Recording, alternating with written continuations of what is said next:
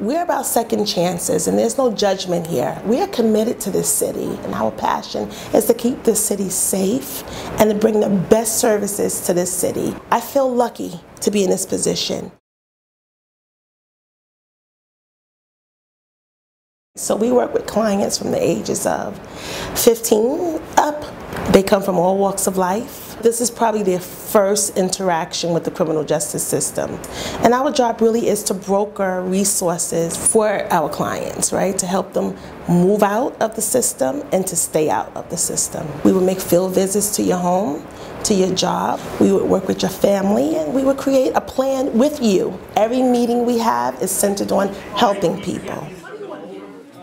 So my first experience with city government was with the Department of Investigations. When I went to probation, initially it was kind of scary, right? But as soon as I met the clients and started working one-on-one, I was sold. The touch and the connection with people is what souls me. People don't really know what probation officers do.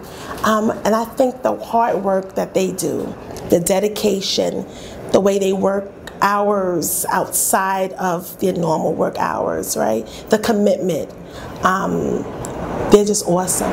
It's important to me that they know that they have my support, right? So I don't feel that I'm above them. I'm right there with them. I don't ask them to do anything I'm not willing to do. So when I was in Brooklyn, we supervised approximately 10,000 people a year, and because of the efforts of my staff, we were able to help affect about 800 early discharges a year, which is a huge number. And I was a probation officer, and I had this one female client. She was a victim of domestic violence, and I could tell she was very nervous. I saw so much potential in her.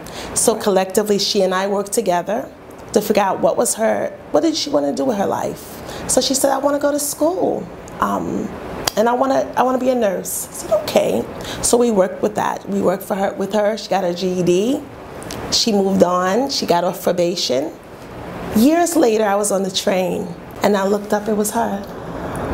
And she said to me, you saved my life. So to me, that's what we do at Department of Probation.